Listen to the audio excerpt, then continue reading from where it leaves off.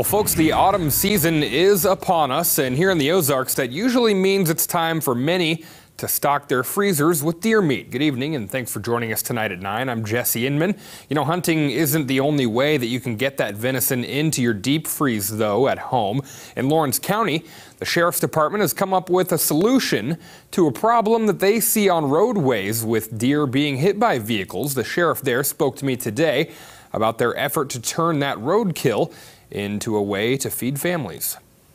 Last year in Lawrence County, one of the sheriff's deputies realized he was working several accidents involving deer, and often that deer would sit on the roadside and go to waste. To put it to use, Sheriff Brad DeLay says they started a program for Lawrence County residents to sign up to be on a list. And if your number is called, you might just earn yourself a free deer. Hopefully by doing this, number one, we do a couple things.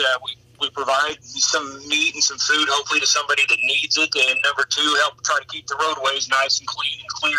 There's people out there, especially at this time of year, it's getting the winter time, maybe down on their luck, that could possibly use some of this stuff if it was still good meat to feed their families. Of course, if the deer isn't in salvageable condition, the sheriff's office won't bother calling anyone.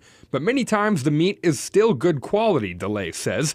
And this year, they've gotten about 200 people to sign up. Which is good and bad. I'm glad we got that kind of a response, but we probably won't be able to get everybody a deer. The only requirement they ask is that you be a Lawrence County resident and that you check in with your local conservation agent who will give you a tag. But even if you're not in Lawrence County, Francis Skaliski with the Missouri Department of Conservation says you can actually do this anywhere in the state at your own discretion. You would call either a conservation agent or a conservation office, say you've hit a deer or come upon a dead deer, you'd like to keep the meat, they'd give you a wildlife disposition permit, you'd fill it out, keep a copy. All venison that's possessed must have some form of permit with it.